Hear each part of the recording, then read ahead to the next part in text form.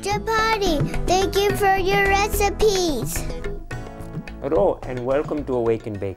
I am Chapati, your host, and today we have a very wonderful guest. He is a graduate of Columbia Medical School.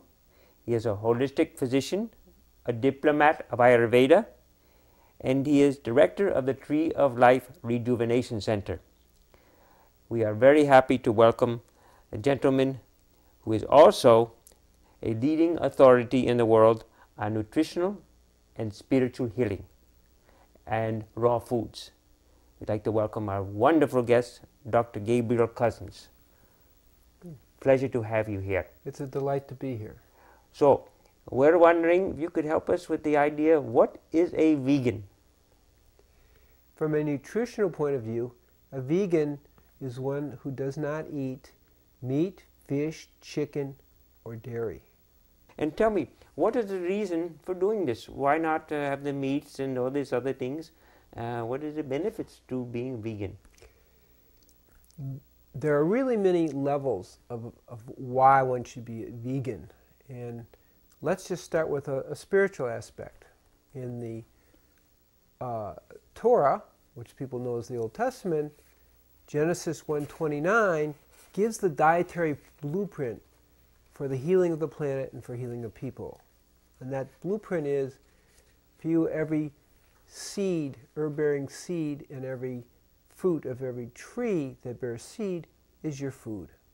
Now why? Why do we have that kind of statement directly at the beginning?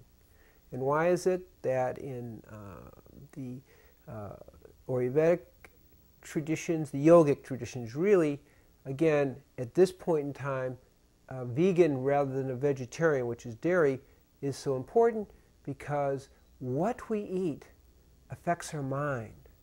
And when our mind is clear, because we eat pure food and healthy food, then our spirit becomes clear and we're able to go deep into the experience of who we are, into the divine. Once we move from that place, we begin to look at, well, why does that work? One reason is it creates what we call in India ahimsa. What? Ahimsa, which means nonviolence. Yes. Active nonviolence. I thought you were taking a sneeze. And how come? When we look at it, when we're not creating cruelty to animals, we create peace. When we're not disrupting the environment, we create peace. And let me explain very clearly that a vegan way of life minimizes the amount of destruction to the ecology in a very major way, whereas a meat-centered diet is a hoarding of resources on every level. For example, a vegan literally saves 1.5 million gallons of water a year. It's a lot of water. Another piece to this, what we call ahimsa, or creating peace, is feeding the poor.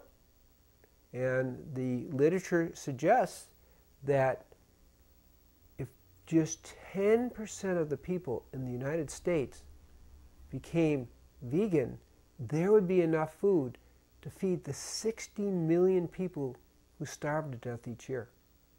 And that's an amazing statement. When you realize that 15 million of those people are children, and when you realize that up to 850 million people are malnourished on the planet. More people have died in the last 10 years from starvation than from all the wars in the last 150 years. So we feed the hungry. That creates peace. We also take care of our health. Being a vegan allows a person to live longer, have perhaps 40% less cancer than meat eaters, 60% less heart disease. And those are conservative statements. I would think that for myself and other people, this is very wonderful to know. But I'm wondering, what about, as you're starting to talk about the energy you have more, or the health they being perhaps less, become less stronger body, more immunity, sickness less, and things like this. Mm-hmm. Of course, vegans, the research over the years have shown that vegans generally live significantly longer. When we look at basic, I'm going to use the word vegetarian, but they're basic vegan cultures, the Hunzas, the Kama Indians, the Mayan Indians, they're a cross between vegan and they have some, they have a little bit of dairy, and they are the longest lived people on the planet in general. So vegans live longer generally. A vegan male lives about 6 years longer. Vegan women have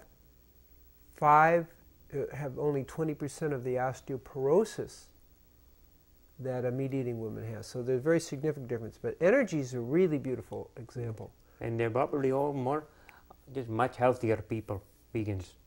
Generally more healthy.